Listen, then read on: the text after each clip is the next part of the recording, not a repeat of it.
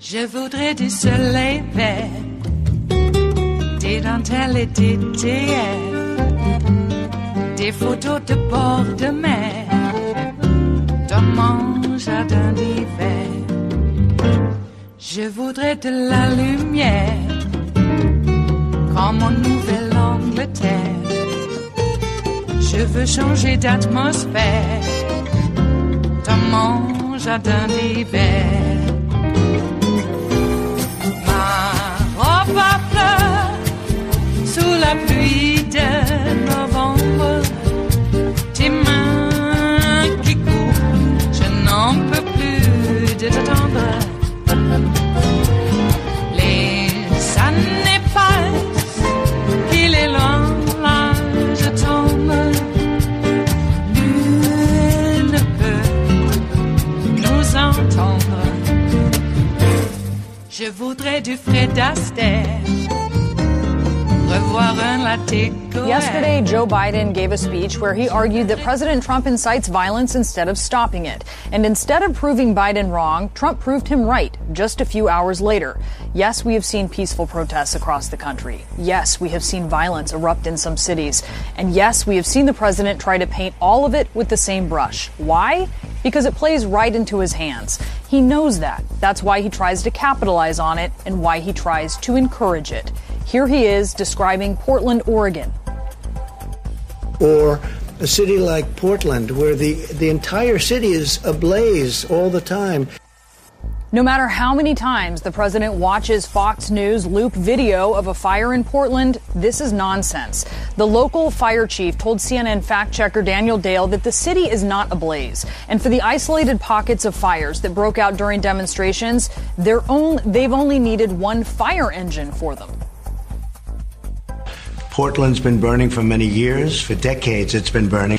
And I think the people of Portland, and they're tired of it. They're tired of living with this curse.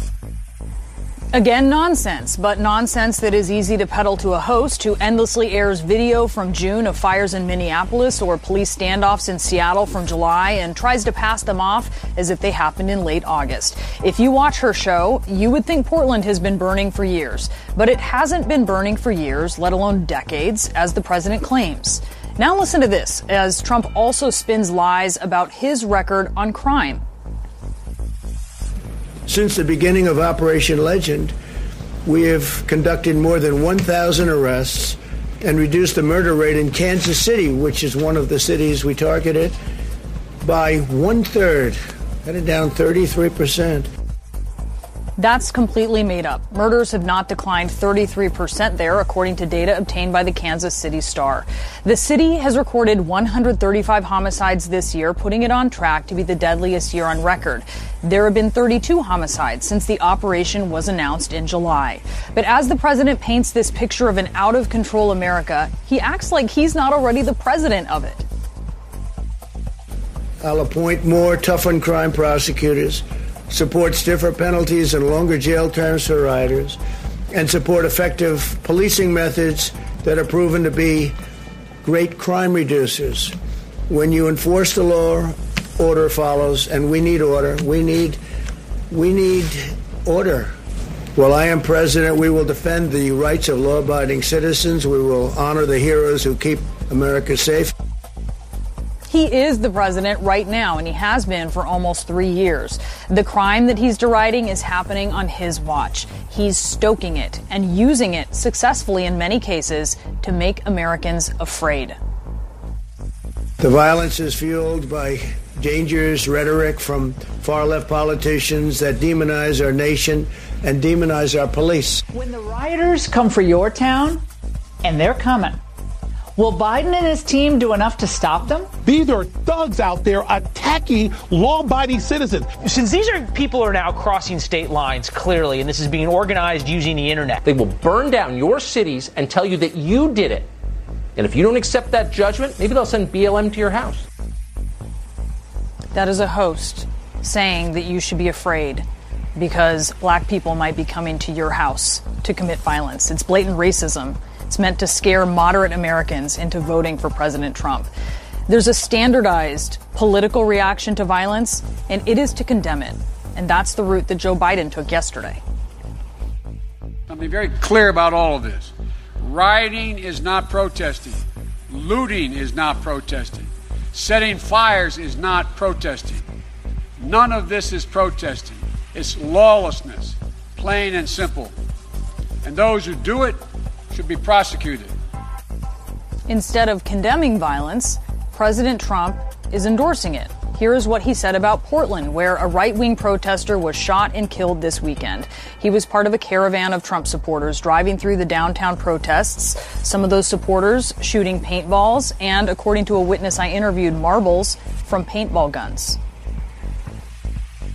You were just criticizing Joe Biden, saying he didn't mention the far left or Antifa. During his speech today, you said you wanted to talk about left-wing political violence. Yeah. But I noticed you did not mention that your supporters were also in Portland this weekend, firing paintball guns at people, some form of pepper spray.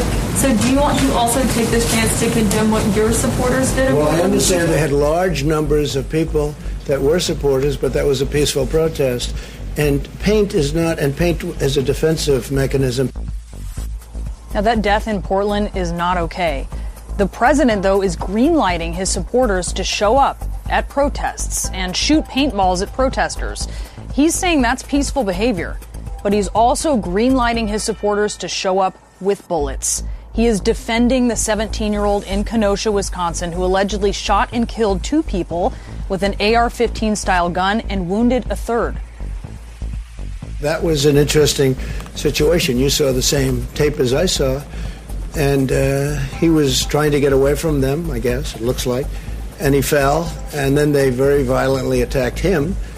And it was something that we're looking at right now, and it's under investigation. But I guess he was in very big trouble. He would have been, he probably would have been killed, but it's under investigation.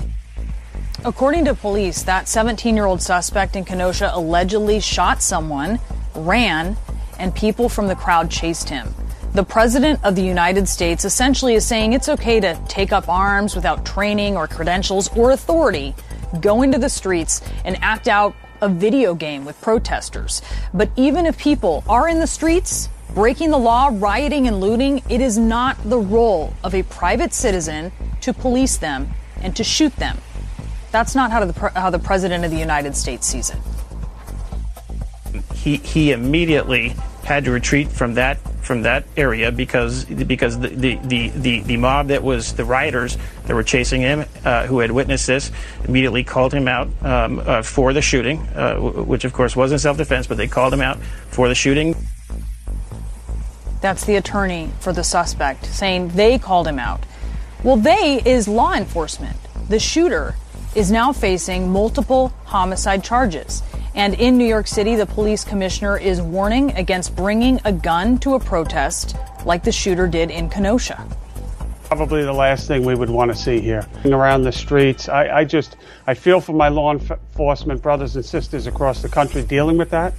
And I would liken it to almost, Jim, it's a powder keg and throwing a match on. It's just so incredibly volatile already.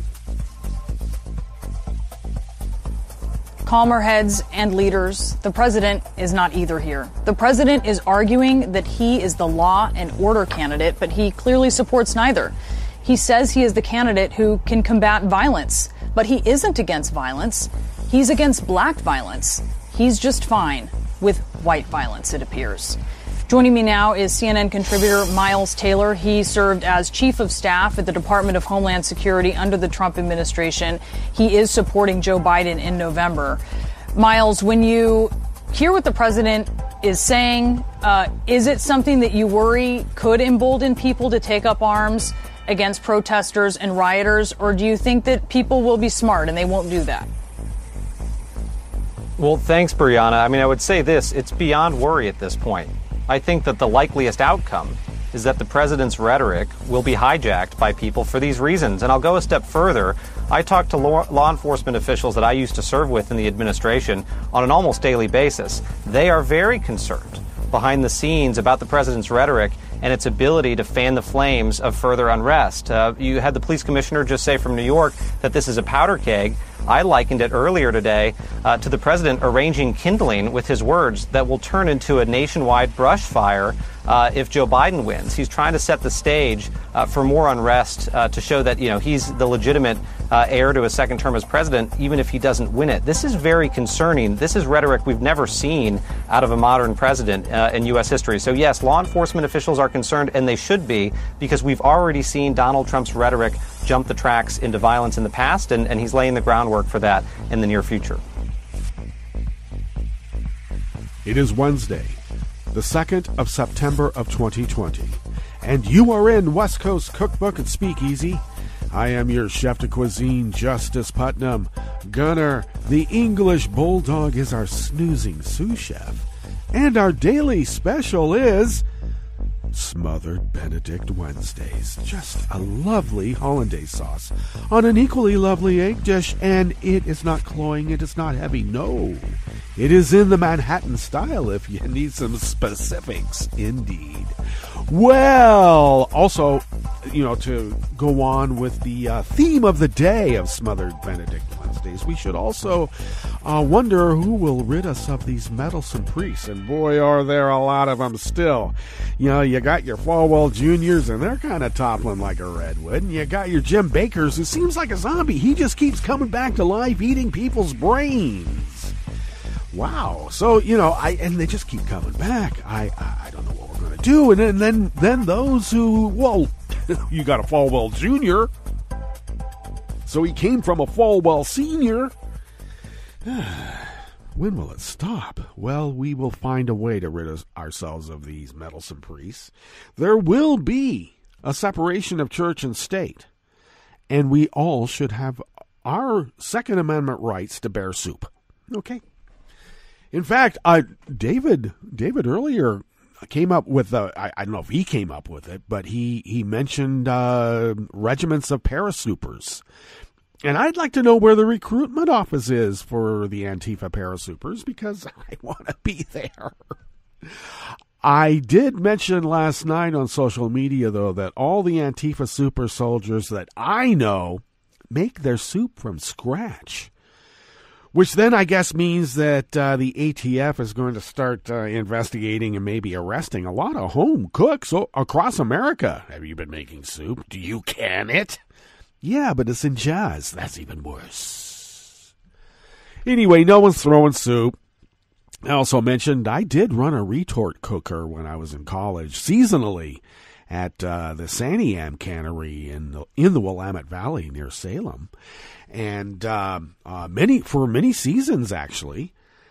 And no one's throwing cans of soup. Now, they will throw the creamed corn, especially if you've ever worked in a cannery. You will not eat some of the products that come out of there. Really. Green beans were always my favorite to throw. And I always thought, throwing the 603 cans, that's, the big ones. I always thought that was like the true sign of manlyhood. But you can throw your shoulder out if you're not careful. So, stick with the 303 and the 403 cans. All right. Fit around your hand a lot better. I don't know. Sometimes the 303 cans, that's like the regular soup can. It's more like a dart to me, rather than a baseball or something. Though it has enough heft. I was in the 7-Eleven, in the Elmwood 7-Eleven, right there on College Avenue. Is that Stewart?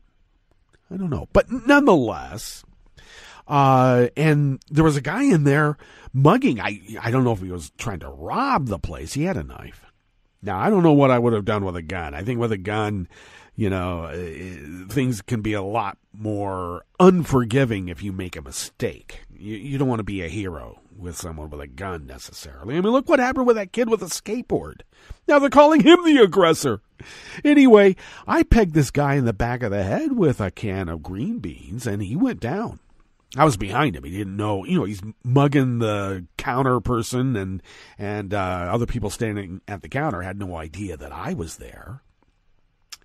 So I don't know. I just winged it pretty hard. I used to have a pretty good arm and fairly accurate, and I pegged him right in the back of the head, and the guy went down. So, I can understand where Trump might be coming up with the idea of bags of soup. But that's also something that is in the fever swamps of busloads of Black Lives Matter Antifa apparently going to planes and bringing in onto the plane. Now, no one questions this. Black-clad, goth-looking, apparently, Black Lives Matter Antifa super soldiers have been packing planes carrying baseball bats, chainsaws, and bags of soup. And they let them on the plane. I couldn't carry a 6-ounce cup of espresso on a plane. Oh, no, you can't take that. That's a liquid. And they're carrying bags of soup, baseball bats, and chainsaws in the fuselage. They were scary. So, anybody who believes that BS, I guess that means that you're a Republican.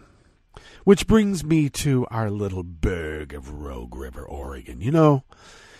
People will tell you here in Rogue River, Oregon, we help everybody. We're not racist. It's true. Rogue River, Oregon itself is not racist. It's like calling a building a racist. But there's sure a lot of racists in the building. My God. So we had our Southern Oregon racial equality march. Well, it got turned into something completely different. I also like the acronym of the Southern Oregon Racial Equality Group, SOAR. We're kind of sore about the fact that there's a lot of racism in Southern Oregon. Just don't call them racist. And Rogue River, Oregon exemplified that sentiment to a T. Indeed. So I mentioned earlier this week, and it's only in the middle of the week, that the local papers have been reporting on our little burg of Rogue River. And, of course, it has been picked up worldwide to the point where the moderator on the Rogue River town page on Facebook, which has really nothing to do with the city, the city or the town itself of Rogue River, it's just that it's looked at as being the voice of Rogue River, not city council voice, but the voice of Rogue River. So, of course, this is a town page that has routinely silenced every liberal voice, drove them away with death threats or whatever, right? So because that Facebook page, there was some credible threats. Let's just say that when you go on Facebook and say you're going to plug a biracial grandkid of a local resident in the head with a bullet, that's a little over the top. You would think that violated terms of use. But who was banned? The grandmother with the biracial kid for, stirring up the shit, I think is how the neighbors called it. There's all these people just stirring up the shit. We're such a nice town. We're so peaceful. They were so peaceful. They brought out 300 biker, Proud Boy types. A lot of gray bears. Let's just put it that way. With motorcycles and power boats on trailers that they revved up. So the march was originally going to begin at City Hall on Main Street. Actually, it's Broadway. Then they were going to go up probably by the museum, but they could have gone up Main Street nonetheless. Then crossed whatever that is. West Evans? Yeah, West Evans. East Evans? I don't know. They would have crossed where the bank is. Anyway, they were going to go to the Arboretum, Palmerton Park, and then have a barbecue there. But the city wouldn't allow them a parade permit. They would not allow them. Well, actually, the city has nothing to do with who gets to rent Palmerton Park. It's on a first come, first served basis. So somebody in City Hall called up their friends in the right wing movement and said, "You better get down here and reserve that park, because we got a lot of outside agitators, busloads of outside agitators coming here." And somebody did. So then the group Southern Oregon Racial Equality decided to rent the Evans Valley Community Center, which is in Weimar. Some people call it Weimar, some people call it Wimmer. I like to call it the Vima.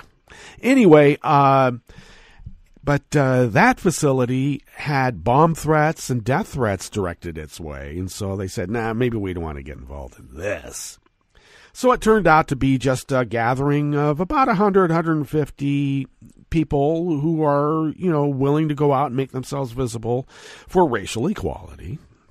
And they were going to have a little bit of a speaking thing, and then, call it a day. Can't have a barbecue now.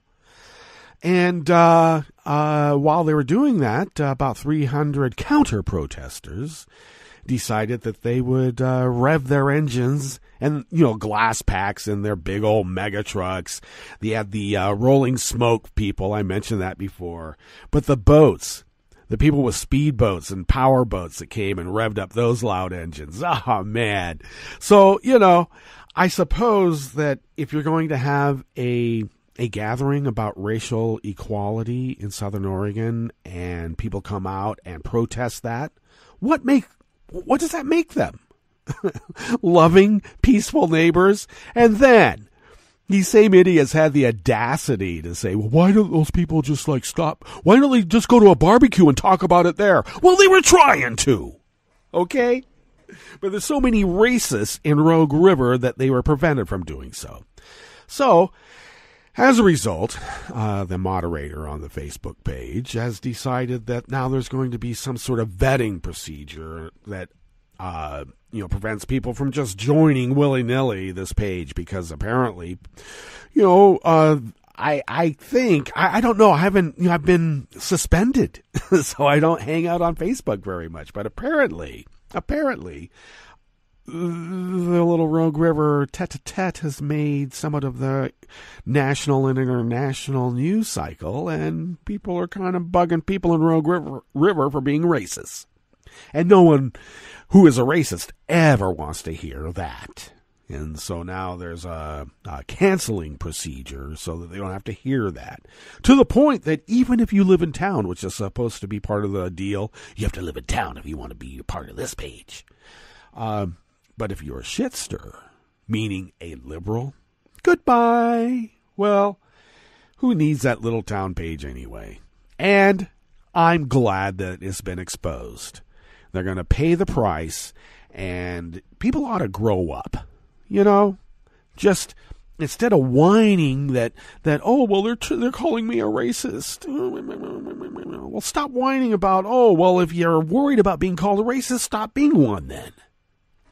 I don't know. All right.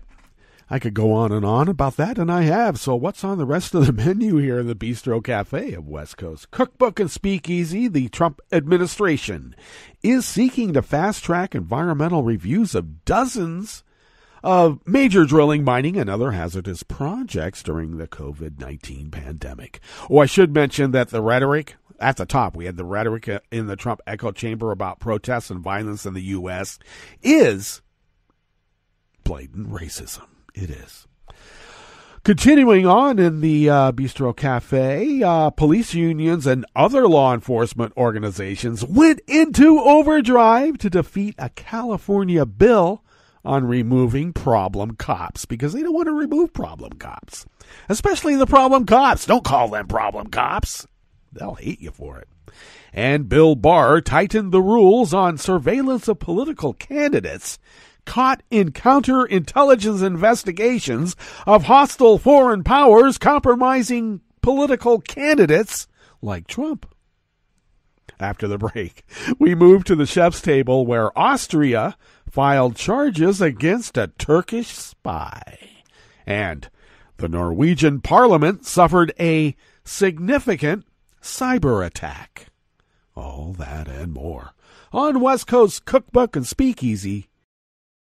Bon appetit.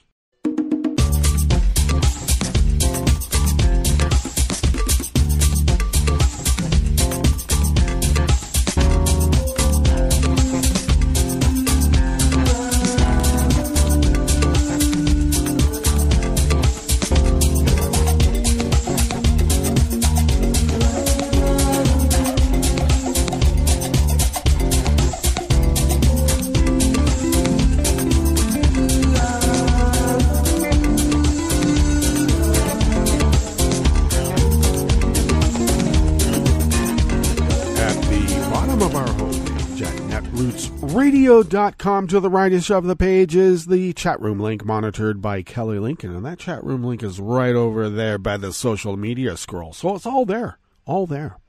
If you would then take a gander to the leftish of the page from the chat room link that happens to be near the bottom of our homepage at netrootsradio.com, you will then hopefully notice our link to our Patreon page, and do please become a recurring Patreon of Netroots Radio. Those who have done so have been, well, they pledged a certain amount of money, usually around the cost of an espresso-type coffee drink, and that comes to us once a month.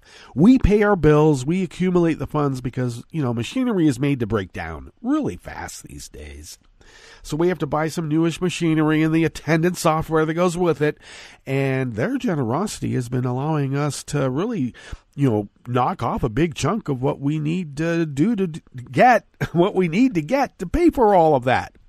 But we need more of you to be able to do that. And if you could, in these times of peril, afford a coffee-type drink, espresso type, and send it our way, we are able to stretch those dollars beyond compare. We've been doing it for almost 10 years, indeed, of continuous, 24/7, 365 continuous resistance radio, as the founders originally intended. If you would like to follow Netroots Radio on Twitter, do so at Netroots Radio. Tom takes care of that. And also, when you go to our homepage, the scroll at the top, thank you, Tom, for getting all that. We are standing with Black Lives Matter, and we also vote, and we want you to as well. We have to vote, so let's do it. Thank you, Tom, for putting that scroll up there. And, we're marking a line in the sand, even if the sand happens to be the pavement of the Portland streets. Indeed. Okay, if you would like to follow the show on Twitter, do so at Cookbook West, and pick up podcasts by way of Spreaker, Stitcher, TuneIn, iHeart, YouTube, iTunes, etc., etc., etc. Did I mention follow me on Twitter at Justice Putnam? Because I post the show notes and links diary on Daily Goes about 10 minutes before showtime. And then I get that out on social media for everybody to social media about. Okay, let's dive into this first offering since the morning rant went pretty long. Oh, my. Well, I had to fill you in on what's happening in Rogue River because I believe it's emblematic of a particular sentiment in small-town America, unfortunately. But it's heartening to see that we liberals will not be cowed. Not all of us can make a physical presence, but we do have a digital life, too. And it bothers them so much they're trying to cancel us. Let them try. All right, this first offering here in the Bistro Cafe of West Coast Cookbook and Speakeasy is out of the Associated Press by Matthew Brown. The Trump administration is seeking to fast-track environmental reviews of dozens of major energy and infrastructure projects during the COVID-19 pandemic, including oil and gas drilling, hazardous fuel pipelines, wind farms, okay, that's cool, I guess, and highway projects in multiple states. And that's according to documents provided to the AP. Oh, you mean they're trying to keep it secret from us? Why would they do that? The plan to speed up project approvals comes after Trump in June ordered the Interior Department and other agencies to scale back environmental reviews under special powers he has during the coronavirus emergency. Oh, now it's not a hoax. Funny how that works, huh? More than 60 projects targeted for expedited environmental reviews were detailed in an attachment to a July 15th letter from Assistant Interior Secretary Catherine McGregor to White House Economic Advisor and, I don't know, whiskey and cocaine, or is it gin? Larry Kudlow. The letter, obtained by the Center for Biological Diversity through a Freedom of Information lawsuit, boy, they got to get rid of those, huh? Does not specify how the review process would be hastened. It says the specified energy, environmental, and natural resource projects are within the authority of the Secretary of the Interior to perform or advance. Well, if the pandemic doesn't kill you, the environmental pollution will.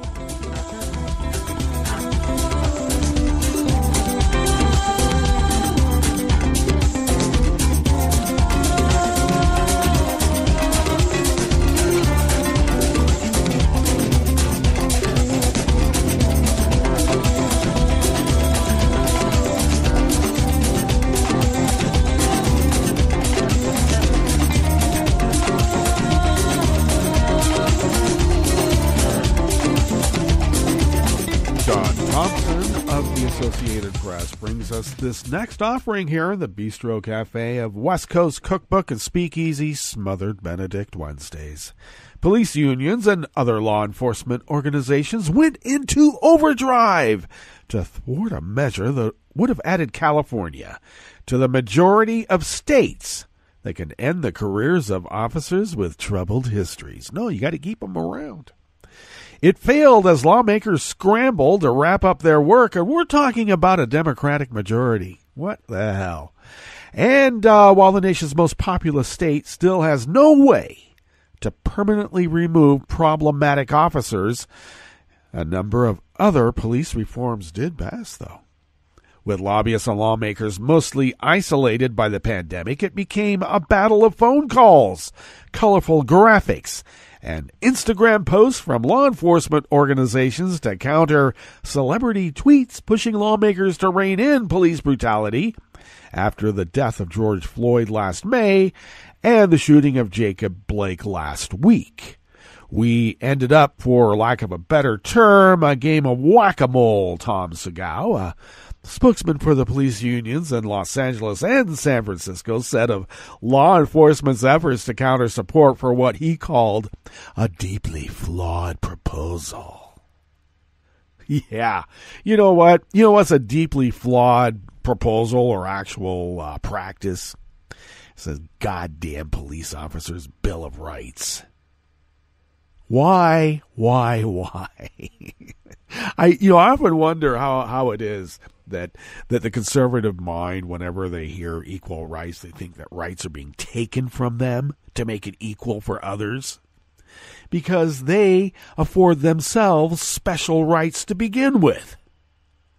Cops have special rights. You can't know if this cop has beat the crap out of his wife. You can't know how many times a cop's plugged somebody in the head with a .38 revolver. Or, I don't know, do they use a 9mm now? What is it? Or how about cops through internal affairs who have been caught planting evidence? Etc., etc., etc. You can't know about any of that. And it doesn't follow them on their paperwork when they apply for jobs elsewhere. Though I got to tell you, some enterprising police chiefs can find out and do. And if they think that it warrants to get rid of that particular cop, they get rid of him. Or how about when cops have to piss in a jar, which they rarely have to do, and it comes out that they were on steroids? Do we get to keep those around? We don't get to know about it at all. California tried to join the majority of states who tried to rein in this lack of accountability. And the police unions and law enforcement organizations, instead of compromising and negotiating in a representative democratic government, decided to play whack-a-mole. The legislation would have created a way to permanently strip badges from officers who commit serious misconduct. Law enforcement groups successfully argued that the proposed system would be biased and lack basic due process protections. Proposals to reveal more police misconduct records require officers to intervene if they witness excessive use of force and limit their use of rubber bullets and tear gas against peaceful protesters also died without final votes. Lawmakers, however, sent Newsom measures to ban chokeholds and other neck restraints, require the state attorney general to investigate fatal police shootings of unarmed civilians, and increase oversight of county sheriffs, among a few other minor changes.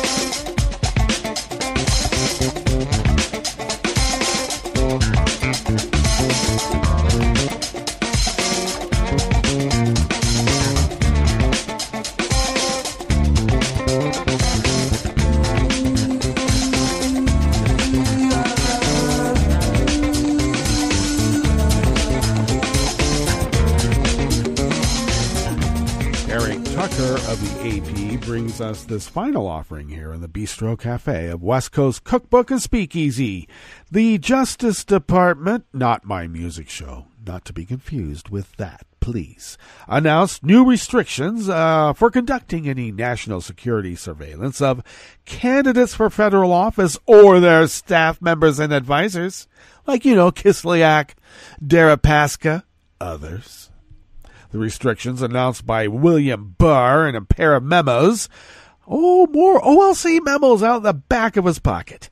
Part of a broader changes to the FBI surveillance procedures implemented in response to problems during the 2016 investigation into ties between Russia and Trump's campaign. Coming just 2 months before the presidential election, the changes are designed to ensure that law enforcement officials have to clear additional hurdles before pursuing the same type of surveillance as was conducted 4 years ago on a former advisor to Trump's 2016 campaign. But what we're talking about is that Trump and all these other yahoos were caught in counterintelligence investigations wholly separate from the Trump campaign of 2016. And I am sorry, when you're making deals with hostile foreign powers to take over America, and that hostile foreign power has been working here for quite a while to do so, and people have gone to jail for it, charged with espionage, our law enforcement agencies take that very seriously. But because of the problems that arose in 2016, in other words, Trump got caught, Bill Barr is going to make it harder for Trump to get caught again? We're not talking about Bill Barr preventing surveillance of candidates other than Donald Trump, and we know that because we know Bill Barr. John Mitchell Bill Barr. Now, more than ever. All right, let's get to our break. And when we get back from that break, we will go through weather from around the world. And we will finish up with the stories that we have curated for you today. You are listening to West Coast Cookbook and Speakeasy. And we will be right back. You are listening to netrootsradio.com. Please hang up and try again.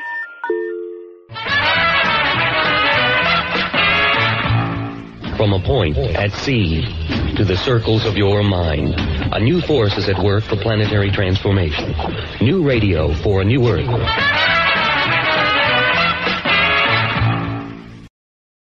This is Take Two Movie Review. I'm Kim Lowe. This week, double the fun.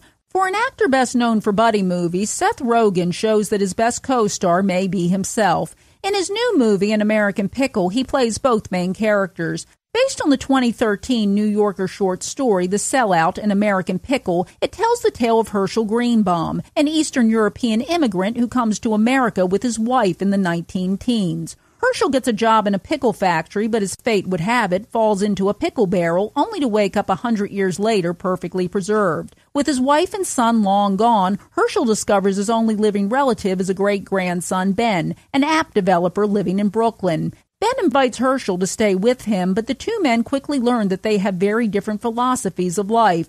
Ben, who's developing an app and expecting a big payoff, is a disappointment to Herschel, who doesn't really understand Ben's efforts. As it turns out, Herschel is a natural entrepreneur and sets up an artisan pickle stand, which becomes a huge hit with Brooklyn hipsters. Despite the family ties, the two men become rivals, with Ben determined to undermine Herschel's success. Hilarity ensues, but as the cartoonishly contrived setup sort of suggests, the movie's true calling is as a fish-out-of-water comedy that relishes taking swipes at cultural issues and especially at family expectations in a uniquely Jewish context. Rogen shows that he's becoming a versatile actor who's come a long way since Apatow movies. Director Brandon Trost makes the most of the Brooklyn setting, and Simon Rich's screenplay stays true to the themes of the original story that he authored.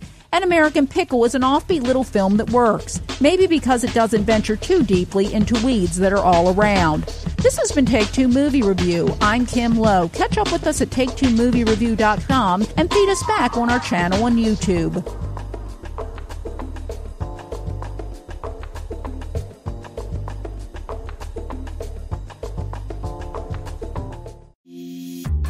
This program is presented by the Centers for Disease Control and Prevention.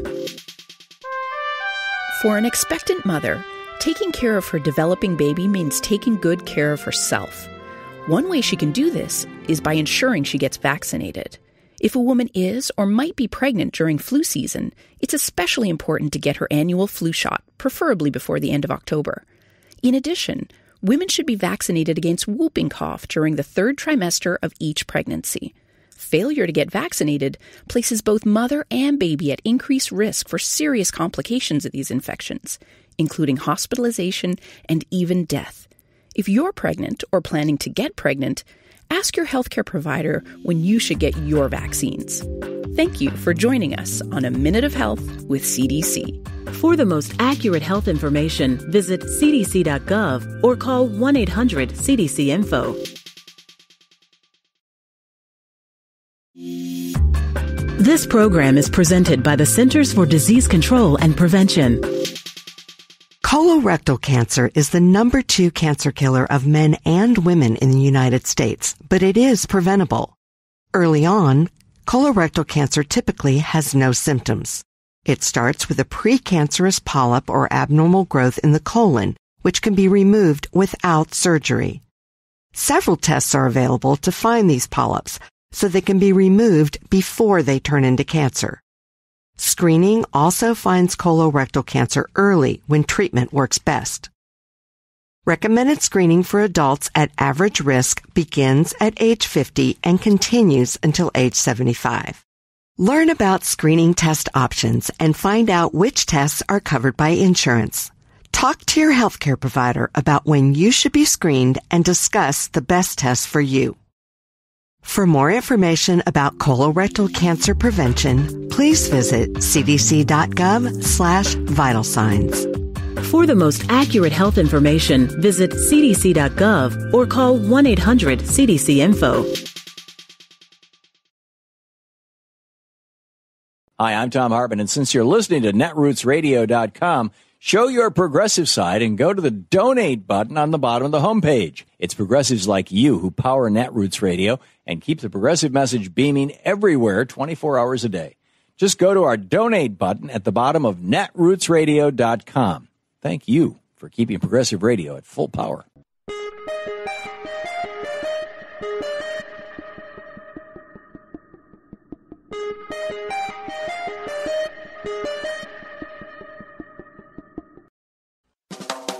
Welcome to 60 Second Civics, the daily podcast of the Center for Civic Education.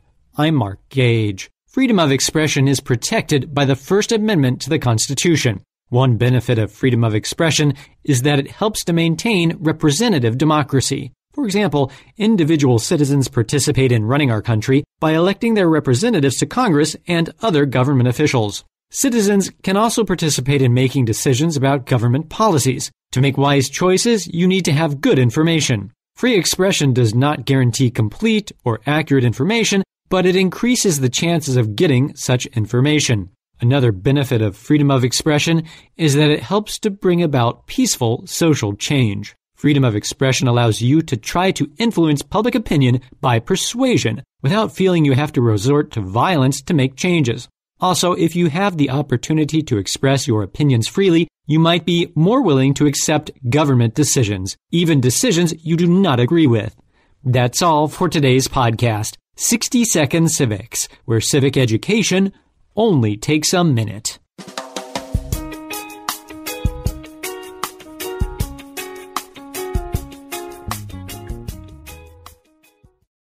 Earlier this year, President Donald Trump labeled the United States Postal Service a joke.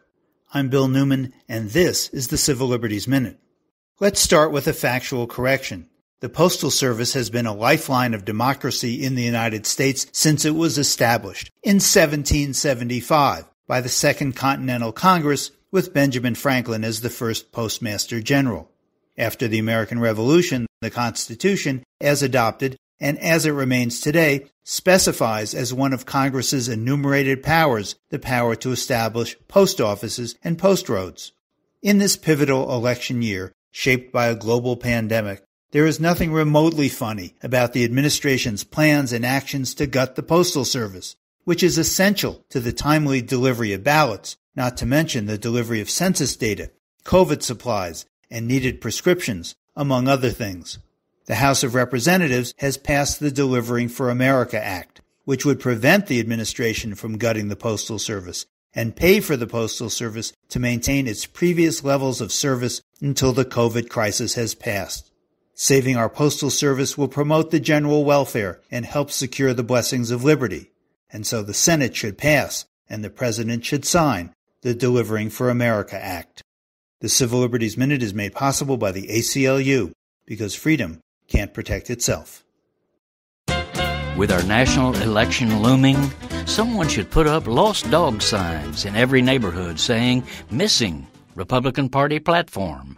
Voters won't find one, though, for this so-called major political party has decided not to produce a specific statement of what it stands for this year, nor will it offer to voters an itemized set of policies its public officials would try to enact if elected.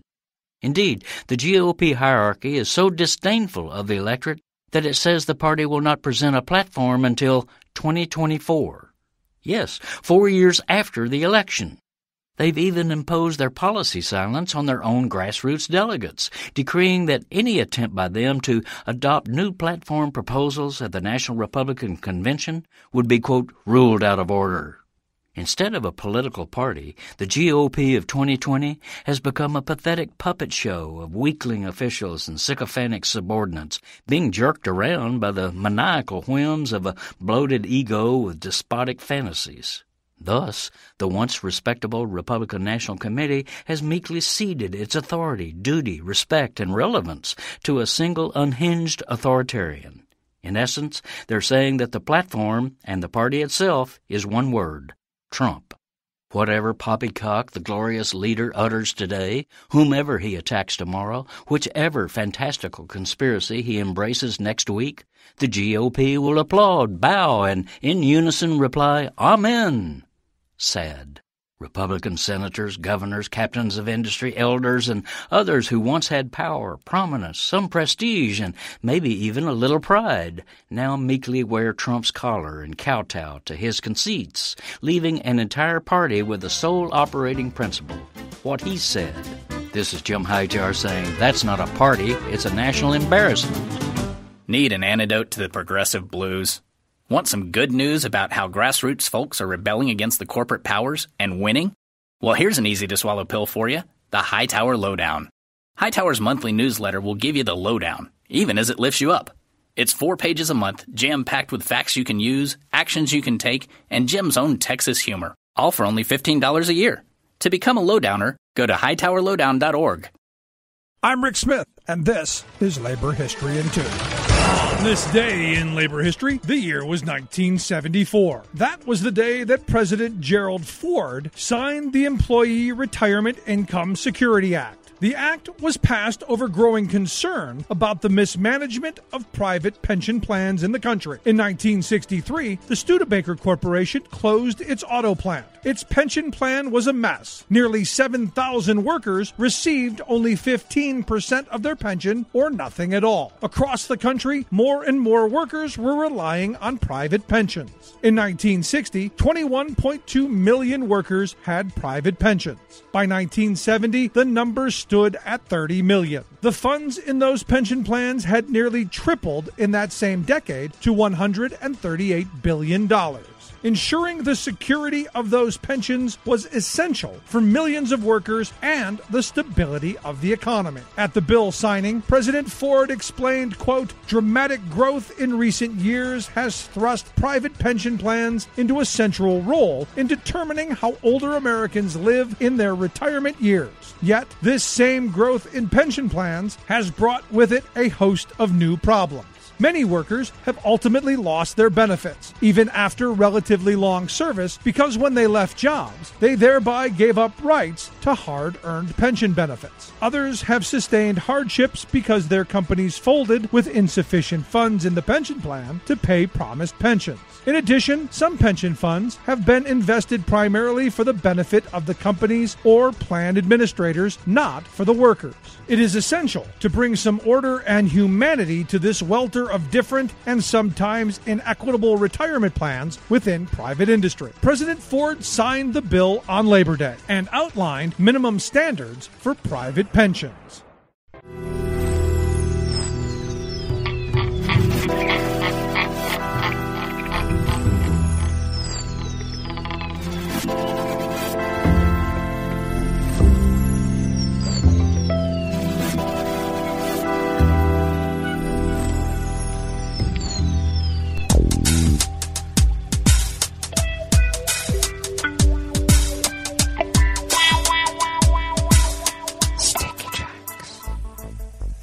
Thank you for accompanying us here to the chef's table at West Coast Cookbook and Speakeasy, Smothered Benedict Wednesdays.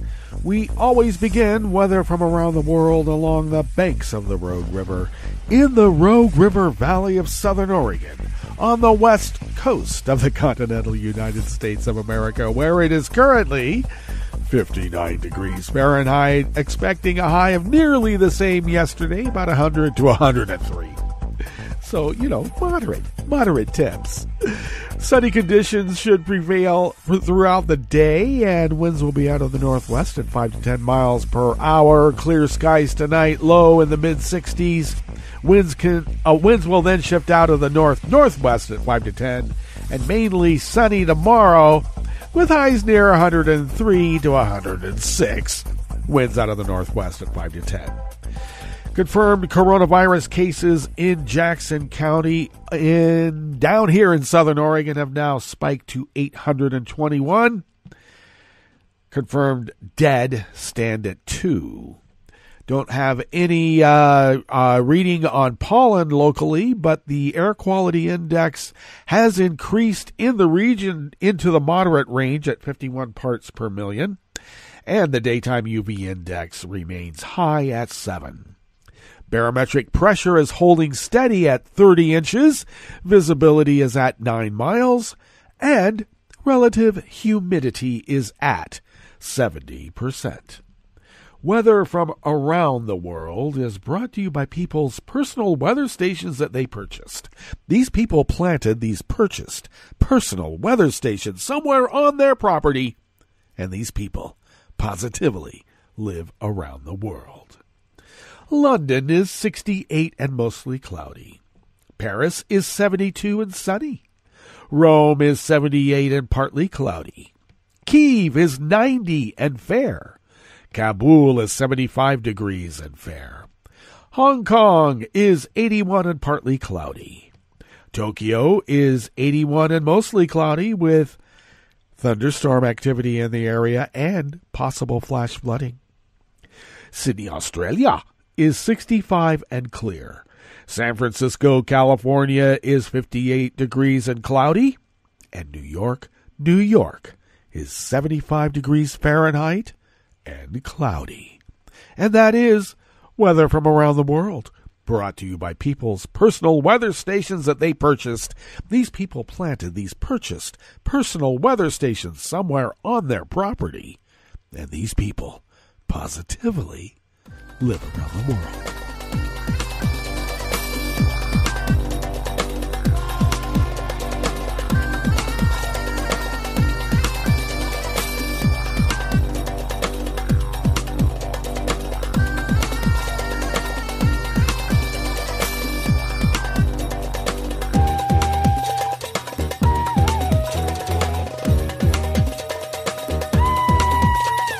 Ever-present anonymous worker bees, this time at Reuters, brings us this first amuse-bouche here at the chef's table at West Coast Cookbook and Speakeasy.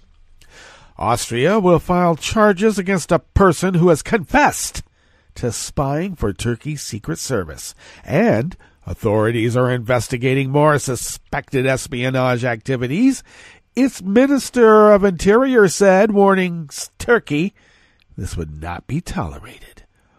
This is about an exertion of influence by a foreign power in Austria, and this will in no way be accepted. Interior Secretary Karl Nehammer told a news conference yesterday, Tuesday.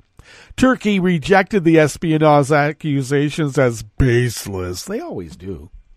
There were clear indications of Turkish influence in Austria, said the Director General for Public Safety, Franz Ruf. The new findings came following extensive investigations by Austrian police after violent clashes between Turkish and Kurdish groups in Vienna in June. One person has fully confessed to having been recruited by the Turkish Secret Service to spy on other Turkish citizens or Austrian citizens with a Turkish migration background to then report them to the Turkish security authorities, Nehammer said. He added that the judiciary will file charges on suspicion of espionage. He gave no details about the person. Austria has found that more than 30 Austrians were detained in Turkey between 2018 and 2020 after entering the country, and has indications that the Turkish Secret Service tried to recruit them. Turkish espionage has no place in Austria. There is no place for Turkish influence on liberty and fundamental rights in Austria. We will fight against it vehemently, Nehammer said.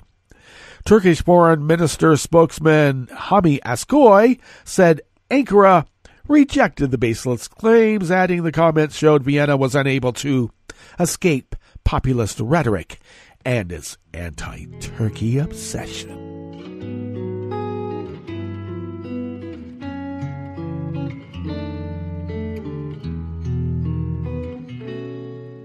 Je te donne, c'est mon amour pour la vie entière. La promesse de me trouver à tes genoux. Aussitôt que tu m'appelles, rester toujours fidèle. C'est tout, c'est tout. Je te donne tous mes printemps, mes étés de mer. Mes automnes, quand les feuilles tombent partout. Si ce n'est pas une bonne affaire, je te donne tous mes hivers. And even more anonymous worker bees at Reuters bring us this final amuse-bouche here at the chef's table at West Coast Cookbook and Speakeasy. The Norwegian parliament suffered a cyber attack during the past week, and the email accounts of several elected members as well as employees were hacked, the National Assembly and Counterintelligence Agency said. This has been a significant attack, said Marianne Andreessen, the parliament's non-elected chief administrator. A limited number of lawmakers and employees were impacted and have been informed. Andreessen told a news conference, although she declined to say how many. It is not known who was behind the attack or exactly what data had been extracted, she said. Gee, I wonder what country's nearby. I wonder what country that uses Cyrillic in their written language. I wonder who that might be. Several members and staff of Norway's main opposition Labour Party were affected. The Norwegian National Security Authority assisted in countering the attack. We have been involved for a few days, the NSA spokesman Trond Overstad said. We are assisting Parliament with analysis and technical assistance. Efforts to halt the attack had an immediate effect, said Andreessen. Well, good. Well, that brings us to the end of our broadcast period for the day, and you do know we will meet up tomorrow because Netroots Radio broadcasts on, and we will meet up tomorrow for Metro Shrimp and Grits Thursdays. So do stay tuned to Netroots Radio all day and all night for all the breaking news as it breaks, and we'll meet up here tomorrow, right here in West Coast Cookbook and Speakeasy.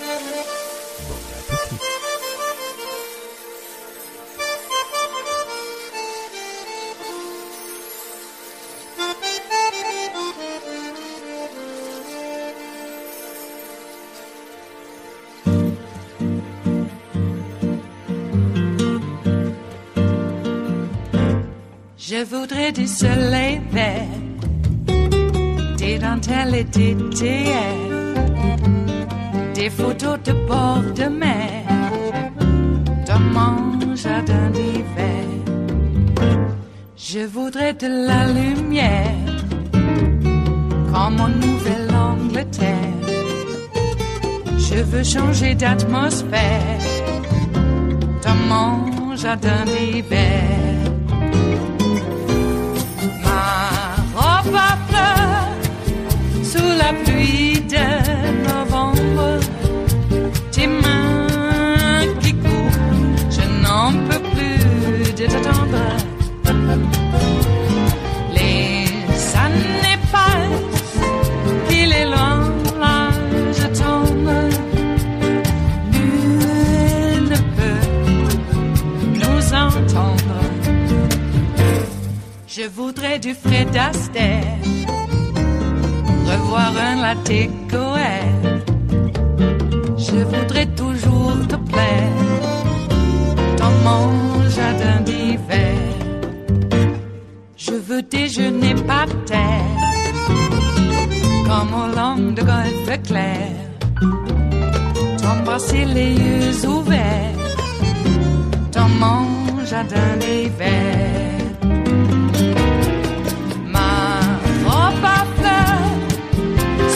Pluie de novembre, tes mains qui courent, je n'en peux plus de t'attendre. Les années passent, il est loin, là je tombe. Nul ne peut nous entendre. Ba-da-da-dum-di-da-dum. Ba-da-da-dum-di-da-dum. Ba-da-da-dum-di-da-dum. Dans mon jardin d'hiver. Ba-da-da-dum-di-da-dum. Ba-da-da-dum-di-da-dum.